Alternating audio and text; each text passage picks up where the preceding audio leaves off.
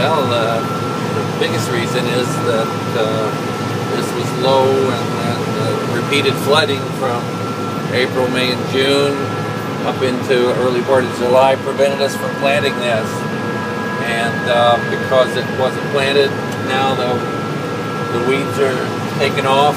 Now that's dried up, so we're doing this to control the weeds and to keep it smoothed up and prepared for the 2012 crop.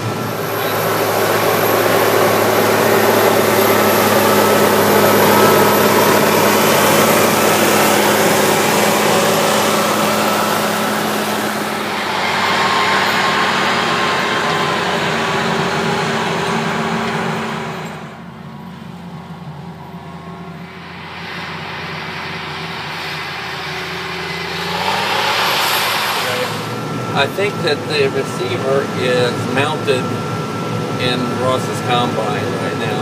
So another reason I'm not using the auto guidance is because this tractor's been traded off and they're going to pick it up any day.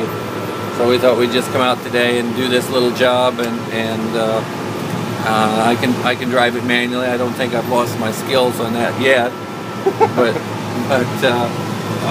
this tractor's traded off, and we expect a new one to be delivered in the city any day now.